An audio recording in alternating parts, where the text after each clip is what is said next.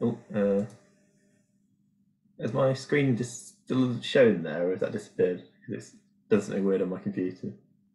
No, we can see it might be because I started the recording. Yeah, I think that was it. Okay, no worries. Yeah, so today I'm going to tell you about Git. Basically, Git attempts to try and sort of solve this problem, which I'm sure most people have had at some point in their lives, which is you end up with document 1, you get some feedback on it, you have document version 2, then it goes backwards and forwards a few more times, you get version 6, 7, 8, 9, 10 with corrections, and it gets very messy, and it's not really a great way of organizing your documents or your code, and Git is basically a piece of software that helps us to create files, update them, and then let us go back to older versions. For academia, that's basically most useful for document preparation, so writing papers, theses, reports, websites, or in writing code, so and storing things like input files that are associated with that. Git is one of a long history of things called version control systems. It's probably the most popular one that's around. It allows you to have unlimited undo on your code or your documents. It allows lots of people to work on the same thing. So in my last job in industry, we had about 30 people working on one software project, all powered by Git, basically. So it's very powerful. It has a bit of a reputation of being quite difficult to learn. That's not an unjustified criticism of it. It's not the most straightforward thing in the world, but basically, I think any tool that allows you to collaborate like this has to have some complications. But hopefully, we can take you through sort of like the basics of it and get you to a point where you can find it useful, at least in your own work. So prerequisites: you should all have set up Git on your computer. If you haven't, here's the instructions for how to do it very quickly. The other thing you need to do is quickly create an account on github.com if you haven't already.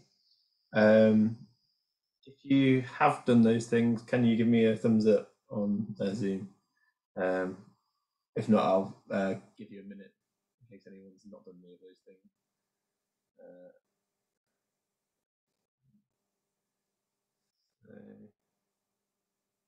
A couple of people maybe not done that. I'll just leave these up for a second. Basically, there's lots and lots of different ways to use Git. We're going to teach you the command line version of it. That is basically the way that Git was, designed and developed and intended to be used. But there are tools that can sit on top of that, which offer you like a graphical user interface, a GUI. You may find that once you've got used to the idea of Git, using one of those is more straightforward for day-to-day work. But in general, I'd recommend that you use the command line to learn Git, and then once you know how to use it, the concepts are there, and you can transfer that to whatever software that basically just sits on top of the command line. We're going to be following this material from Software Carpentry loosely, with some additions and things taken out. So if you want to refer back to that later, then that's a good place to look for the material that we're going to do today. Okay, so hopefully everyone's got that done. If not, then please let Keris or Debbie know in the chat, and then someone can help you. Here are some of the GUI options if you do want to try those later. Source tree, I don't like it very much, but some people like it. Git Kraken and GitHub Desktop are quite popular. If you use a text editor for writing your code, these ones all have got Git functionality built into them, so you can sort of do your Git where you're actually writing your documents or your code. That's quite useful. Personally, I use VS Code a lot. I find it really helpful, but that's just one of many. As I said before, they're all just wrappers over what we're going to learn today in the command line. But so really, it's just the concepts you need to understand. Once you know the concepts, it's very easy to switch. Okay. This is going to be practical, so we want to leave you some experience of typing out the commands and getting a feel for how it works. So what I'm going to do is be typing things into a terminal. You're sort of expected to have some familiarity with the Linux shell. Hopefully you've been on a introduction to Linux course or the software carpentry bash course already. Please, if you're not sure about something, either unmute yourself and ask a question and interrupt me, or type it in the chat. I've got a chat window open on my other monitor, so I should be able to see the questions as well. If you find it confusing, it's probably confusing for other people. So yeah, we can try and go over anything that's not so clear. I've got a couple of other things that you need to do before we sort of really start. These commands you should do basically in your terminal. So I'll just open up mine and do them here, but everyone really should do these because they basically give everybody a common ground of what their setup is. So one of them is just setting your name for Git, because if you don't do that, it doesn't know who you are. This is like a global setting for Git. Basically, once we have done that, all of your files and things will be labeled with your name, which is really like an important thing to do. Sorry, there we go. Let me just. This is the first time I've ever done this with Zoom, so it's a learning experience for everyone here, I think. So you just basically need to type these commands out. Obviously, don't put my name in there. Put your name in there. So if you haven't already, to open Git on the terminal on Windows, you should go to Start and type Git bash, and then open that, and you should see what I've got, as long as you've installed it previously. On Macs, you can open the applications folder, and you should have something called terminal, and that will give you the same thing. And if you're on Linux, it's the same kind of thing. It depends on which Linux distribution you're using, but you should have a terminal available. So once you sort of type that command out, and then you should move on and do all the others. This basically sets your Git settings across your whole computer.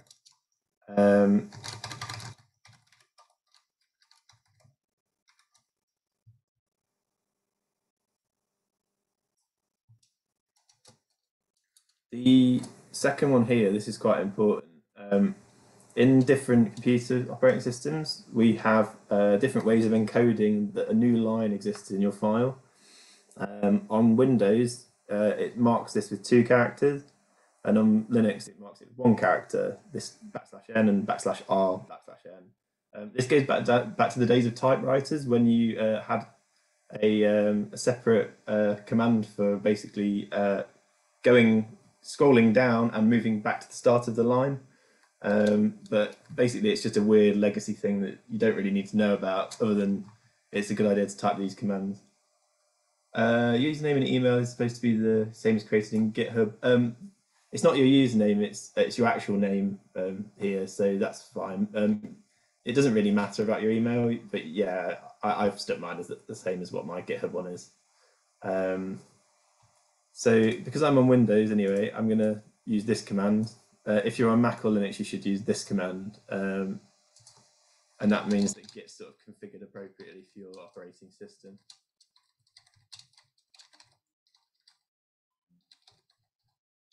And if you go to a new computer, you should always sort of do this before you start cloning things or using Git. It's really, really important.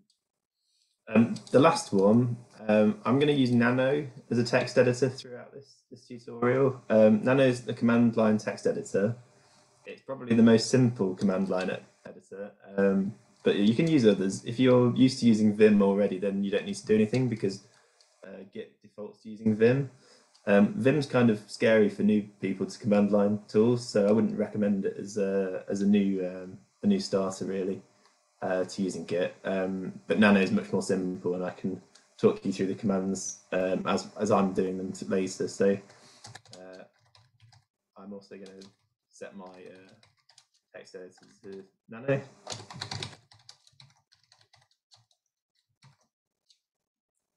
Okay, can you give me a thumbs up if you've all done that?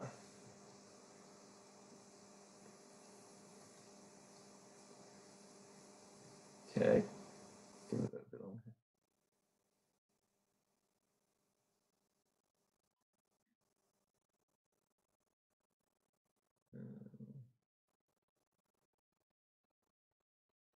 Okay, cool. In that case, I shall move on.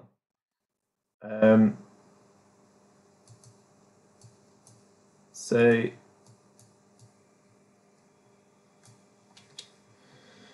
okay, I'm going to work in a folder on my desktop so that I can also open it up somewhat, in Windows Explorer. So what I'm going to do first is change directory into my desktop.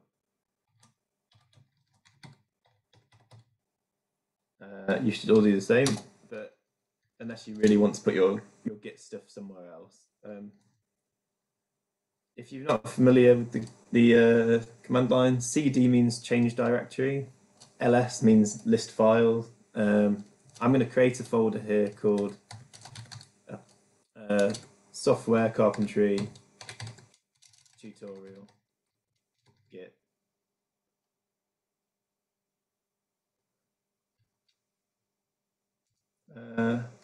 If you're having trouble with hearing, I don't know what the solution is really.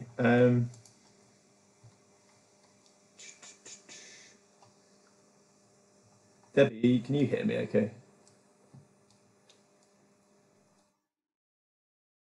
I can. It sort of occasionally goes quieter. Okay. If you can't hear me, please say in the chat and I'll try and repeat myself. Apologies for that. I don't really know what the problem is. So I'm going to create a folder called swc-tutorial-git. And then I'm going to change directory into that folder. So this is sort of the starting point I'm going to work from. Hopefully you've all got something similar.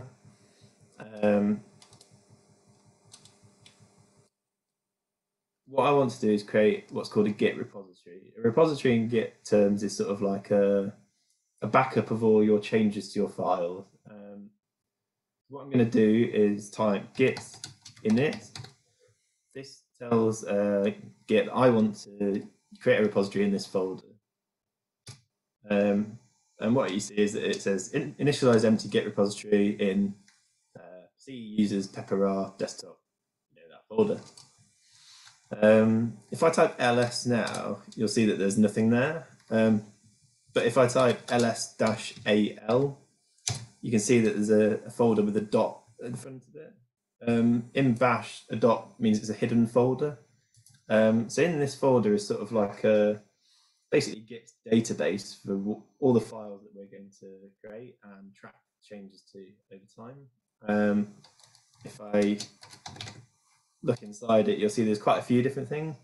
Generally, you don't need to care about any of this. The only thing I will say is that the one that's called config is sometimes quite useful to look in, but we're not going to do that now. So basically, the next step for what we're going to do is create a file. So I'm going to create a file called test.txt with Nano. If you've not used Nano before, it's basically a standard text editor. If I start typing things, I can put hello, my name is Ryan. If I want to save, you can see that on here, there's all these things with the, I can't remember what the symbol's called, but basically this arrow here pointing up, this means command, so control. So if I press control on my keyboard and O, it will write out, which means save the file. So if I press control O, then it says file name to write test.txt. If I now press enter, then it will save that file. Okay, and if I want to press I press Control and X, then it will exit the file. So once I do that, and then if I type ls, I can see that I've now got a file inside my directory called test.txt. Just to show you, if you're on Windows, I can type Explorer and then dot here, and it will open that folder for me. I can open that in Notepad or whatever thing you want to open it with here. That's sometimes quite useful, I find. If you're jumping around between the command lines, sometimes you want to go and see your directory in Windows Explorer. If you're on Mac, you can type open space dot. On Linux, it really depends what Linux you're using, so I can't really give you a general answer, but that's quite a useful thing to know. From here, we now want to sort of create what we call a commit. A commit is like a record of that file at a particular moment in time. If you think about, you're working on your thesis, you might want to save your changes for the day, or you've written a bit of your chapter or edited something. What you want to do is create a record of it so that if your computer dies, you can go back to it at a later date and recover that set of changes. So there's sort of two things we need to do this. Git has what's called like a staging area. The staging area is sort of where you put files that you're preparing to commit. So you can see your staging area if you type git status. No, we don't need to follow those general steps every time we start Git, only the first time you set it up on your machine. Git init is only every time you want to create a new repository, but the other things I'm showing you, you'll do it every time. So if I type git status, I can see that it says I'm on branch master. You don't need to worry about that too much yet, but I'll explain it later. It says no commits yet. That means that so far I've not created any records of files, and I've got this bit here that says untracked files. That means that at the moment Git can see that there's a file there, but it isn't recording any history about that file. So what we need to do first to make it sort of look at this file is type git add test.txt.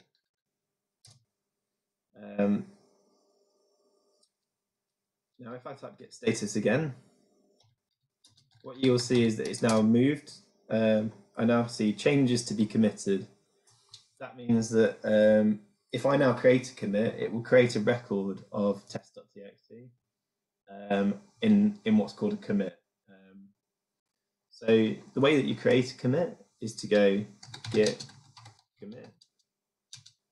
You type -m, and then what we do here is create like a descriptive message recording what the changes are. It's really good practice to be as descriptive as possible. So often you'll see on people's code that they'll do things like write bug fixes. That's not really very helpful to anybody, because if someone needs to go back and look at when a problem was introduced, it doesn't say what the person did. So it can be very difficult to try and work out what happened if you're looking at hundreds and hundreds of commits. So what I would tend to do here is write something like created file test.txt. And that's it. So now I've created a log basically of that file. That's stored inside Git's folder. If I type ls, I've still got the current version of it. And if I type git log, I can see a record of all of the commits that exist. So here you've got a few different things. This really long string here is called a hash, and this basically uniquely identifies the set of changes that we've made. And you'll often use these for various things. You can see that this is a longer version of what we had here when we created the commit. This short version basically can be used to refer to this. Often people will just type out the short version instead of the long one, just because it's a lot quicker. But this is sort of like the true identifier for the commit. You can see that the author is here, which is me. You can see when I created it, and you can see what I did. in my message. So what I'm going to do now is just create another commit. So what I will do first is change the file.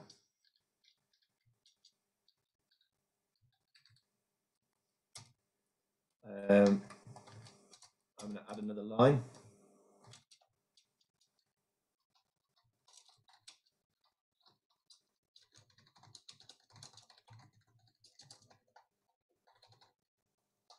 I'm going to save it by pressing Control O and then Enter. And then I'll quit by pressing Control and X. Now if I run git status, you'll see it's slightly different to last time. Because instead of saying it wasn't tracking it, now you can see that it says it's been modified. What I can do here is type git diff. This shows me what's changed since the previous commit. So this is really meant to be like machine readable. It's not the most easy to look at thing, but basically what it's saying is you see these pluses here in the green, it's in green. That means I have added some lines basically at the bottom of the file. What Git actually does is it doesn't record, 10 full versions of the file. What it does is record only the changes between them. It does that because it's more like space efficient. So, if you've got a 100,000 line file and you only change one line, it means it doesn't store 200,000 lines. It only stores 100,001 lines of changes. So it's quite like compact and almost compressed, I suppose you'd say. So anyway, I ran git status. There's some changes. I still need to do git add to add it to the staging area. Say I want to commit this file when I create a commit. And I'm going to add another commit. So I'll type git commit -m added my job to test.txt. Okay. So now if I run git log, I will have two commits. This is my original one, and this is my second one. So you can see it's in reverse chronological order here. So if I type ls now, I can see only that one version of file. Okay, yeah. So Sally has asked, can you tell me what -m means? That just means commit message. So I can show you what happens if I don't type that. So if I type test, if I try and edit test.txt a third time, and I'll add a third line here.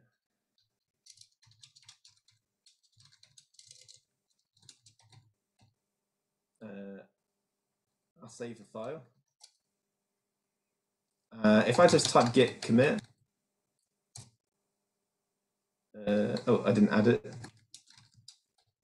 So I need to type git add test.txt. If I just type git commit without the -m or the message, it will open up my text editor. And it says, please enter your commit message for your changes. Line starting with the hash will be ignored and an empty message aborts the commit. So if I put now here, added my age to test.txt and save the file and then quit, that's created a commit. So the -m is just a flag basically that says I want to create a commit with this message. It's a convenient way of avoiding having to open up your editor and do it there. So now we've got a few different versions of the file.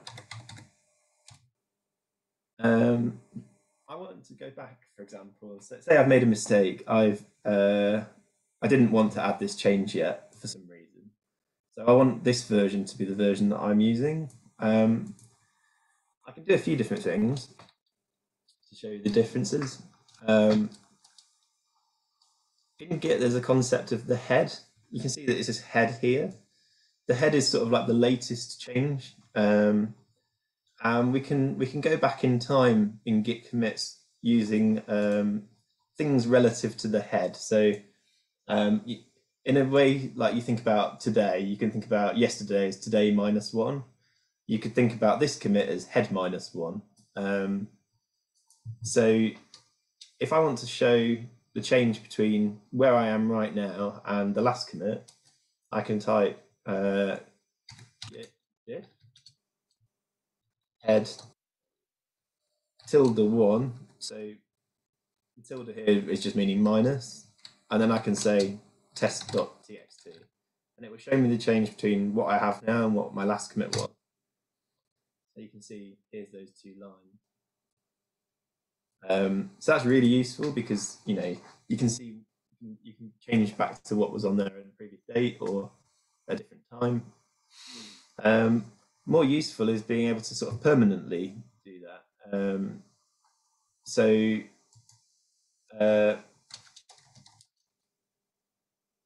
It's obviously very easy for me to go back one commit while I'm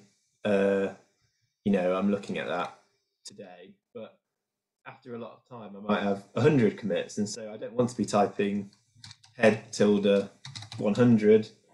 I might get it wrong by one. I want to uniquely identify that commit.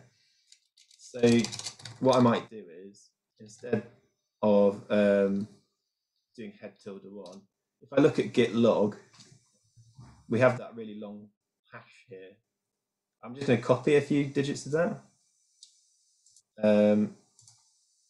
And if I do this again, instead of putting head tilde 1 there, I put a few of those digits there. I get exactly the same result. That's really useful because your commits aren't always straightforward series of things. They might be very complicated. They might have a long history, and so using that unique identifier that you see here, the commit hash, is a really useful thing to do.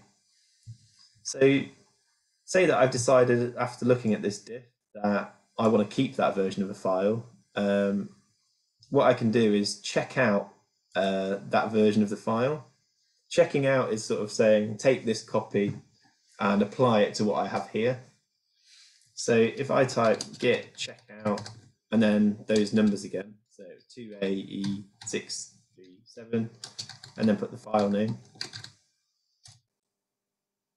and then I can type ls and I can see that I've got test.txt. If I print out test.txt, I can do that conveniently just by typing cat and then the file name.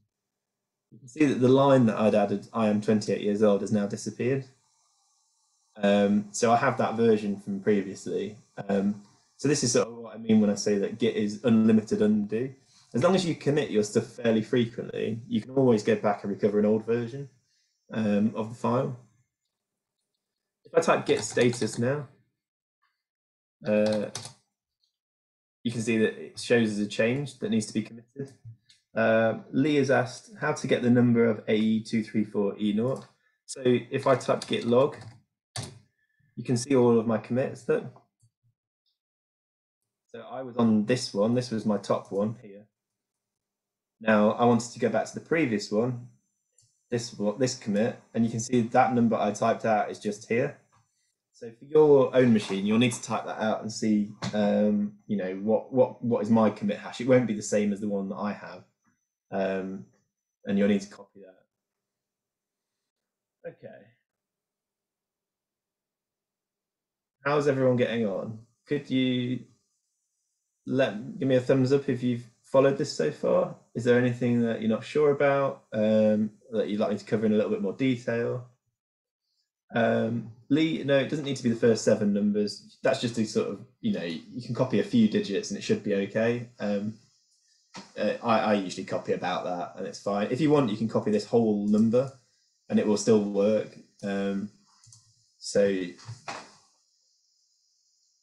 How do you go back to the latest version? Is it the same again? Okay, no, it's not quite the same. So I haven't created a commit here. So say that I wanted to restore exactly what test.txt was, I can just do git checkout test.txt, and that will restore it back to what it was before I made the change. I think. So if I cat test.txt, no, that didn't work. Sorry. What am I thinking of? It will be git checkout head test.txt, I think. Okay, yeah. So if I now print it out,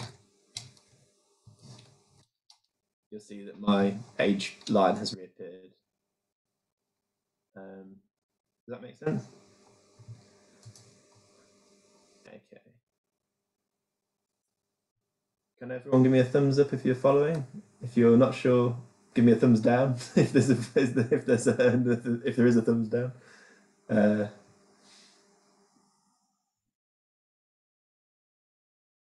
When you checked out the previous version, didn't that become the head? No, so the head is always the commit.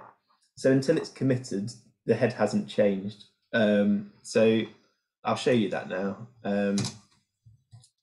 I'll make that same change again. So if I check it out to the previous version, which was that. So I ran git checkout and then the start of that commit hash, and then test.txt. Checkout it's a complicated term in Git terms because it means a few different things, but it basically means here it means sort of get that version out of the history and apply it to what I've got right now. It can mean other things in Git, which I'll go into a little bit later. But in general, it means take this version that I'm telling you about. So here I'm and then test.txt and apply it to what I have. So I'll go back to the bit before where I had it as the previous version. So now if I print out test.txt again, you'll see that that line is missing. If I run git status, you'll see that it shows that the file's been modified. That's because I've removed the line from the file. So if I want to keep the old version again, I should commit it. So I can run git commit -m, revert the change, adding my age to the file. Okay. So now my version of the file doesn't have my age in it. If I look at git log, I've got 4 commits. So this is basically create the file, add my job to the file, add my age to the file, and remove my age from the file. I obviously could have done this manually because it's a really simple change. But if your changes are really complicated, you don't really want to be going and deleting lines individually. You just want to be able to take that whole set of changes and apply them back on. Because files are basically, you can change them backwards and forwards one by one. Git often changes the way that people work. So, you might previously have found that you write code in one massive long file, and that was version 1. And then you change that, and then you had version 2. Because you can have multiple files in Git, and they can all have their own changes, it's much more useful to create more than one file. So, when I wrote my PhD thesis, I wrote chapter 1 as a file, and then chapter 2 as a file, etc., etc. And then, they could all be edited independently. And I found that really useful. When it comes to code, if you look at projects that people write using Git, their code's split across many files. Usually that helps you to organize it a bit more. I was a physicist by background, so all of the physics code I wrote, related to energy calculations was in one folder called energy in Git. All the things that were related to time integration were in another folder, and but at the end of the day, it still built one program. So Git really encourages you to be as organized as you can. Really, you don't need to rely on having one single file and that's your master version, and that's really helpful. So the next thing I'm going to talk about very quickly is something called git ignore. So if you are writing code, for example, you might find that sometimes files get created that you don't want to store permanently. So that could be a data file, it could be some output from a simulation you're running that you're just testing it out, but you don't want to keep it. And so what can happen is you get these sort of temporary files that you don't want permanently in your Git repository. So just to give an example, I'm going to create a data file .dat, and we'll assume that everything that I create in my repository with the extension .dat is something that I don't care about. They're just things that get generated. But I'm never going to want to ever keep them. So I'll just write, here is my data file inside it, and save that. So if I now press Control X and quit, if I run git status now, what you'll see is that it says untracked files, data file.dat. That's kind of annoying. Sometimes you get lots of these data files, and I know that I'm never going to care about them. So what we can do is create a file called git ignore. So I will put nano.gitignore, create a new file here. And this basically uses patterns to try and exclude things. So what I could do here is put a star. That means match everything, and then .dat. And that basically says to Git anything that is in this folder with an extension of .dat, just don't pay attention to it at all. I don't care about it. So if I save that and exit, what you see now, if I run git status, is that I've got a git ignore file which I can commit to my repository, but actually that data file.dat doesn't show up anymore. So what I'll do is create my commit for the git ignore file, and I'll commit that.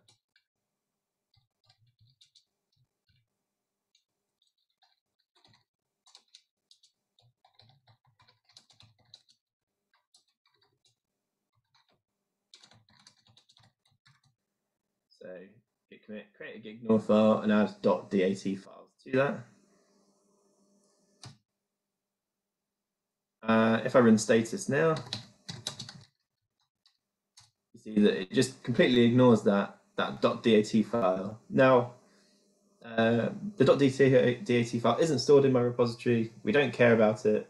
It isn't going to show up in any commit. Sometimes you might want to exclude them generally, but you have one really important data file that you must have there. Now, if I try and do git add data file.dat, Git tries to complain at me. It says, the following paths are ignored by one of your .gitignore files, data file.dat. Hint, use -f if you really want to add them. Turn this message off if you want. I don't tend to turn this message off. So if I run git status, you'll see it hasn't added data file.dat. But if I now run git add -f data file.dat, what you'll see if I run git status this time is that it's ignored my git ignore file and it's going to add it anyway. So I'm going to commit that file.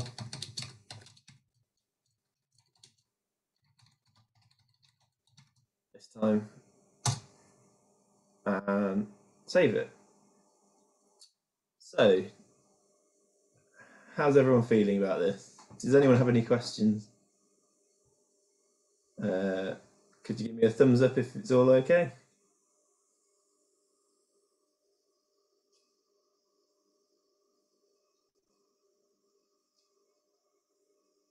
Some thumbs up.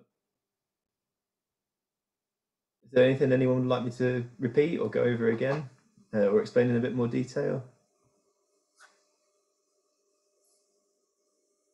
Oh no, detached head. Okay, this is a a not fun one. So detached head basically means I have checked out previous commit, all of the files in that commit, not just the one file, and basically it's just to let you look around to a whole previous version of the code. So this is something that I think everybody who ever tries Git gets confused by. I definitely was confused by this. So if I look at my Git log, oh, hang on, I'm in the wrong thing. Type into Git, not into Zoom, Ryan. So if I type Git log, I've got my full list of commits. If I copy a previous commit here, and I type, so what I previously typed was git checkout, and then I put a file, the commit hash, and then I put a file name, so like test.txt, for example. Here, I'm not doing that. I'm getting rid of the file name. When I don't put a file name in there, what it means is it checks out all of the files in the repository, not just the one that I'm talking about. So it goes back to every single file in the repository is checked out to the version that was there on this commit. And now what you see is I get you are in detached head state. You can look around, make experimental changes and commit them, and you can discard any commits you make in this state without impacting any branches. What I'm going to say here is if you see this message, don't make any commits because it's quite easy to lose commits here. What you should do is have a play around, look at the files if you want to look at the history. If I look at this right now and do ls.al, you'll see that I've got my .gitignore file, I've got my test.txt file, but that data file that I added in my last commit isn't there. If I want to go back to my, my master copy, my latest version, I can just type git checkout head. Oh no, I can't. That's not right. Git checkout master. Sorry. Master is the branch name. I mentioned that a little bit earlier. Don't worry too much about that. Master is sort of like a reference here to, if you think about, back in the day when they used to create vinyl records, you used to have your master disc from which all of the other copies were created. It sort of means like that. At the moment, we've sort of got like a linear history of commits. One commit follows after every other one, and master is the branch. If you think about like a tree, it's like the root branch that all of the other branches come off of, which we'll discuss a little bit later. But don't worry too much about that. So yeah, if you get into what's called a detached head state, just run git checkout master to get back to where you were originally, the proper version of the code, if you see what I mean. Does anyone else have any questions?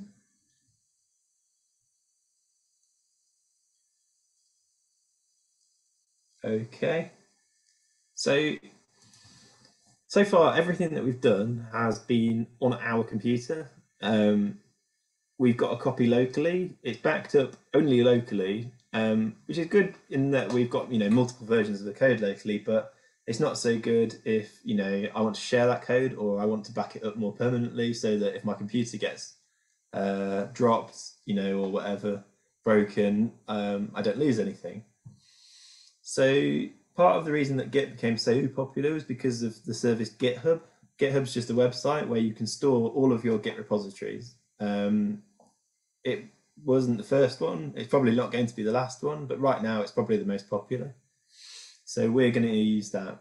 So what I'll show now is basically how do I take my current Git repository that's stored on my computer and put it on GitHub. So I'll bring my browser over here. What we're going to do is go to github.com. I'm already logged in, but you should log in if you haven't done that. And what we're going to do is click this little arrow, this little plus button here, and click New Repository. So your thing might look slightly different to mine, but it should be pretty similar. What we're going to do is just add a name for this repository. So I'm going to put Software Carpentry Birmingham 2021. You can put whatever name you like here. It doesn't have to match the folder name that's on your local computer. It's just got to be a reference in your GitHub account, basically, to identify this this particular repository. Oh, I'll put Software Carpentry -Git -Beacon.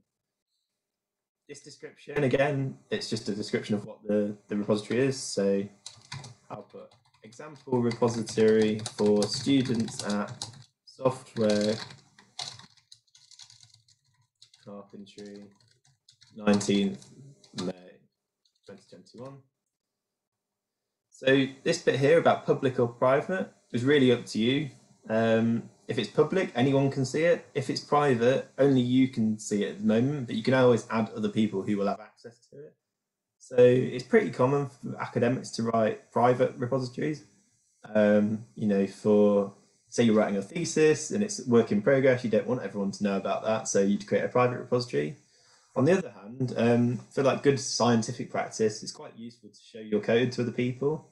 Apparently, papers that include their code, a link to the code that they use to generate the paper, is cited more frequently. So that's something to consider if you're publishing. But it's really a choice that's up to you. We would encourage people to make things public where possible, but you don't have to do that generally. So I'll create a public repository here. What you should do is ignore all of these three options. Do not add a README file, don't add a git ignore, and don't choose a license. And then just click Create Repository. Okay, has everyone done that? Give me a thumbs up when you've completed it.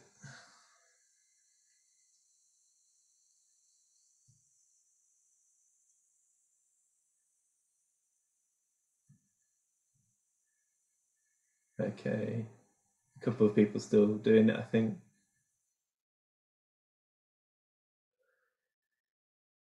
Andre, Anurag, Dina, are you there? Are you stuck with it at some point? Cool.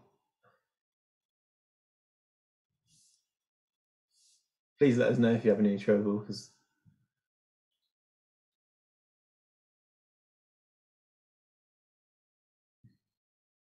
okay,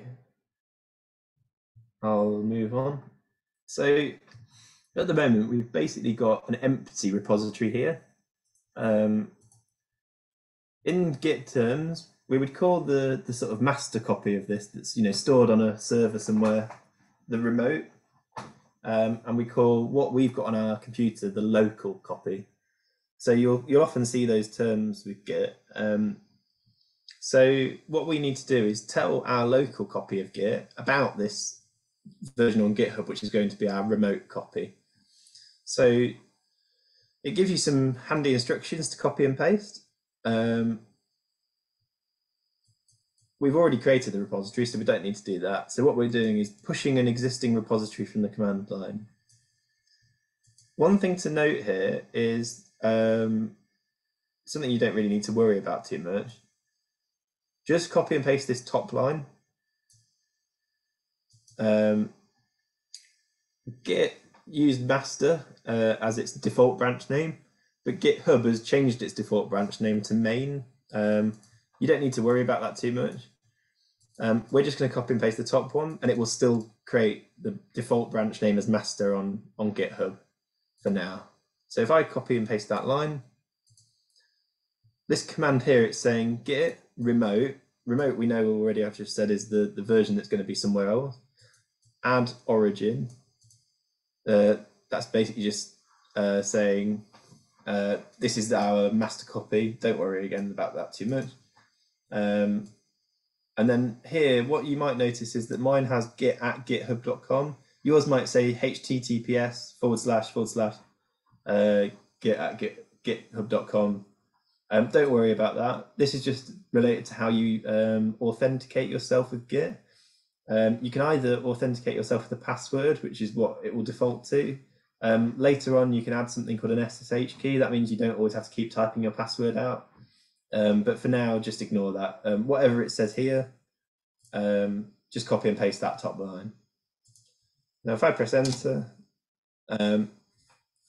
what I can now do is basically upload all of my local changes to GitHub. So if I type git push, it's like a salt and pepper song from the 80s. You push and pull basically to upload and download in Git. So push is to upload and pull is to download. If I type git push, what it asks me to do is set the default branch upstream. So it's complaining because master doesn't exist on the remote repository. All I need to do is just copy that command that it says there. I only need to do this once. Oh, no, it doesn't like that. You shouldn't have this problem, but I do. 2 seconds.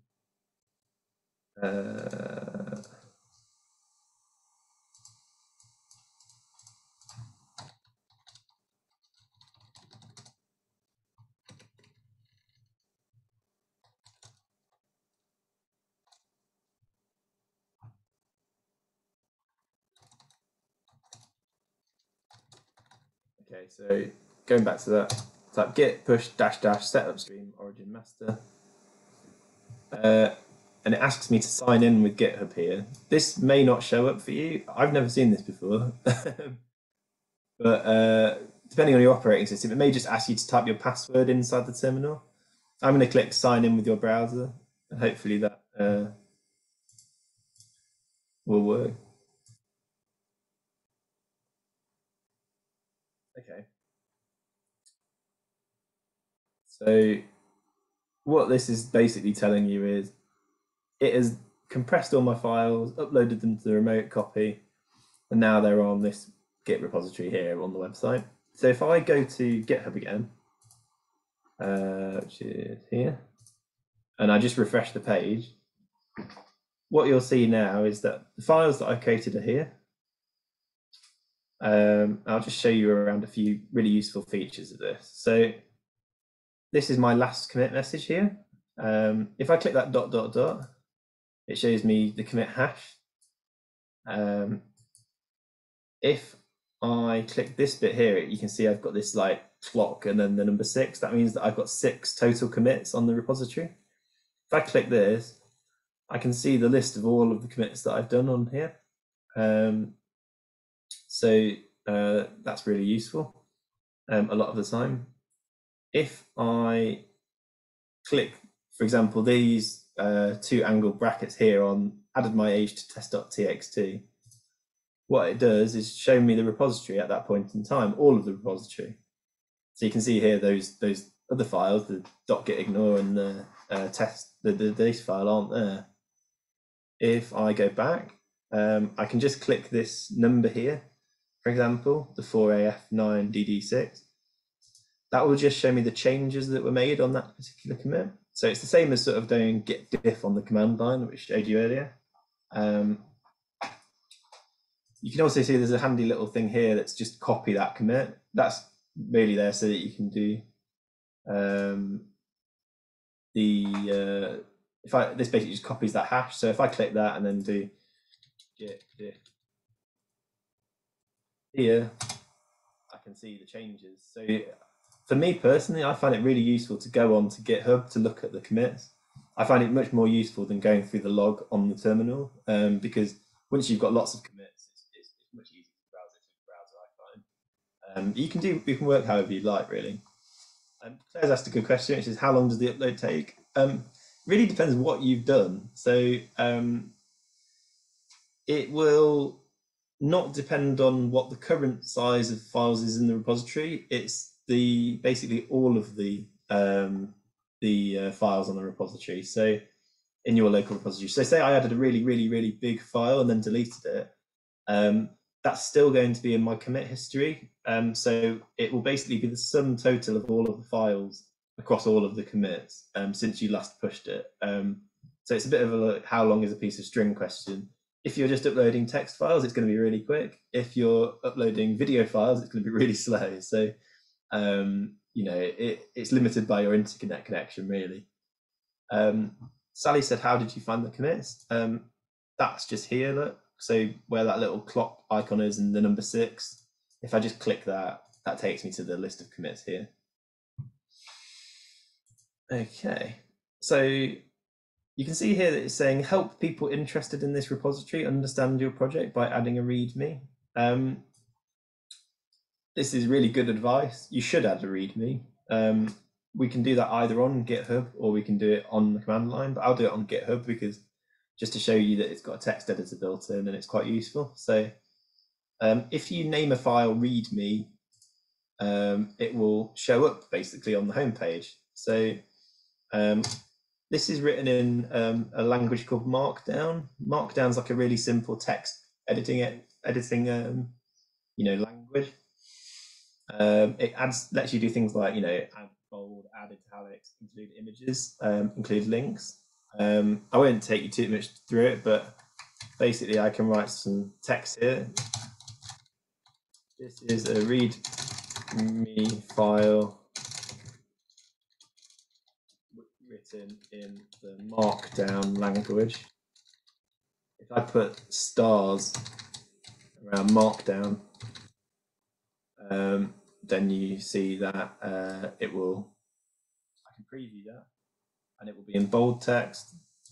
If I put single stars instead of double stars, then it will be in italics.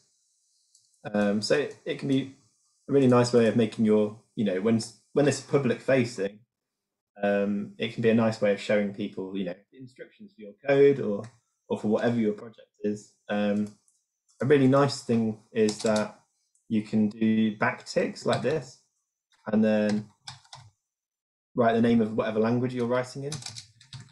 And then you can add some code. So I could write some Git commands. I'll just write git add filename.txt, git commit created filename.txt. Usually people use this for instructions for their projects. As I said, if I scroll down, you can see there's commit new file, and basically I can write exactly the kind of message that I would have written here. Right, create readme.md, that will default to that title if I don't type anything. Add some instructions in Markdown format. I can write as the commit message. And then it gives me a choice. For now, we'll just click commit directly to the master branch. And I'll click commit new file. What now is that we've got a new file, but also it shows up here and it's sort of nice and pretty. If someone comes to my Git repository on GitHub, they can see my instructions.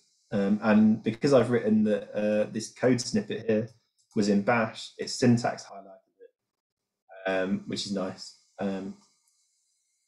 Okay, I think now is probably a good time to pause. So I'll just give you 10 minutes to go and get a cup of tea or anything. Before I do that, has anyone got any questions? If you do, then you can put them in the chat as well. I'll try and answer them quickly. Hi.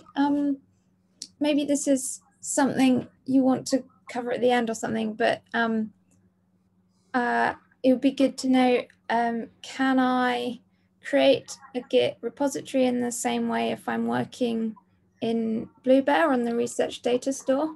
Yeah, I can show you that now. So if you are, I'll log into Bluebear.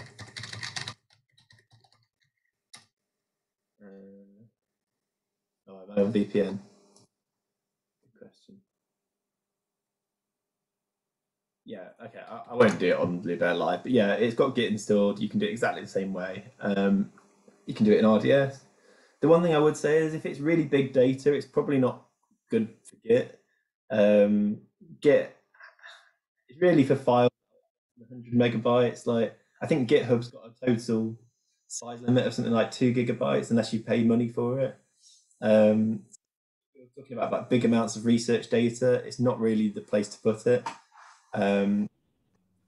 Yeah, I'm kind of more thinking about the bash scripts that I'm using to analyze my research data. Yeah, no, that's fine. I would totally put that in Git. I would definitely do it because it's good to keep a record of it. Also, if I don't know what field you're in, but some journals for computational work now will ask for you to submit your submission scripts. So I think the Journal of Computational Physics does ask for those. So it's good to keep those backed up. If you're working in that, it obviously varies. If you're in biology, you might not get asked for that, but it's becoming more and more common now for journals to ask for the code that you use to generate your paper, and that includes those scripts. So yeah, I would do it. I keep everything in Git basically like that. It's really handy. Thank you. I had an issue with the push to GitHub. I got some errors regarding email privacy. Could you copy and paste the error, Sally?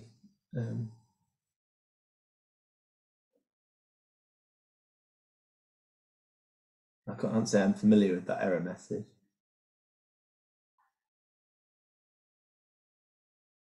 Ooh, that's interesting.